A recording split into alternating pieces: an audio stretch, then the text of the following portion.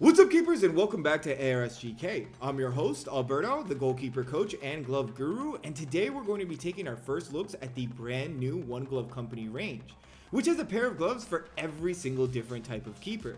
From the current very popular ultralight SLYR light glove being used by Dubrovka now in the EPL, to our subscriber favorite and most requested video review, the SLYR Aurora, which is also being used in the EPL, with several pairs of great gloves in between.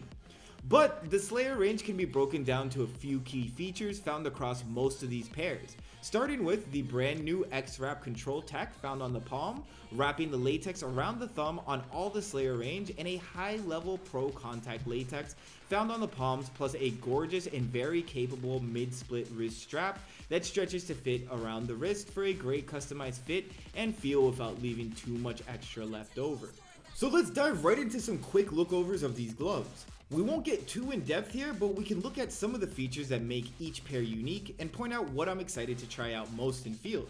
And I want to start out with the SLYR Aurora, which has much thicker and a sturdier backhand than the other gloves in the SLYR range. You can see that quality is not only a lot prettier, it's got that galaxy style backhand, but the glove in itself looks a lot thicker on the backhand and has a lot more shape and sturdiness to it. So it's something that I think will be really cool, and it also has that wrist insert that looks like it will be a great fit and a nice customized fit. So I'm looking forward to seeing that on our SLYR Aurora. And up next, we have the SLYR Blaze. Like the Aurora, it comes in a traditional negative cut style, but with a very different backhand. The material is a spec mesh that is a bit more comfortable on the backhand. It does have padding, it gives a little more comfortable padding and a little more kind of freedom of movement in the backhand plus padding. So it's not as restricted as the Auras, but it still has that negative cut feel, so it is a very different glove, and it is as well being used in the professional leagues right now in the UK. And this leads us to probably the most popular glove of the new SLYR models, the SLYR Light, which is being used by Dubrovka right now in the EPL, and it is an interesting pair to say the least.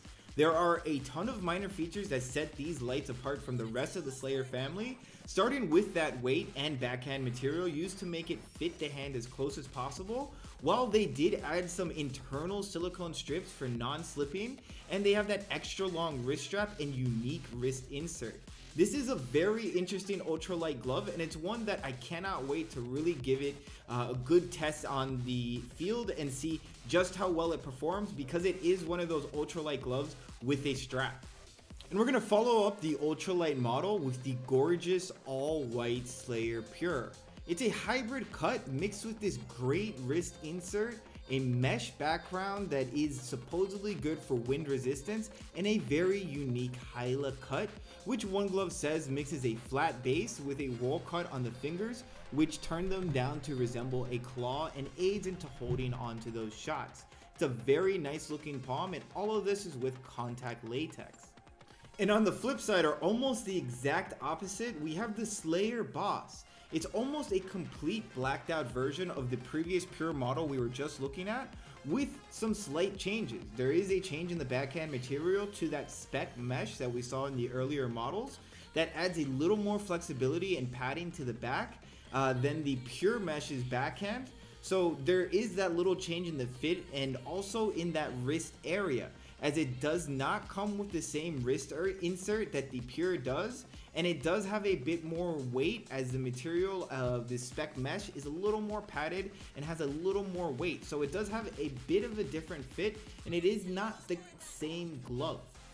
And last but not least, especially since we've already started to use these guys on the field, the gorgeous black and red SLYR EJ1 gloves, which comes with all the bells and whistles and a newer Cresco hybrid cut, which was placed on these bad boys that seems to be a hybrid negative and roll cut mix with a spec mesh backhand, a mid-split wrist strap, and the ever sticky contact latex palm.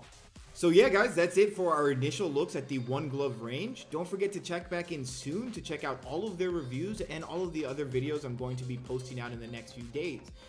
Make sure to join us on Discord or follow me on Instagram to get all of the sneak peeks early.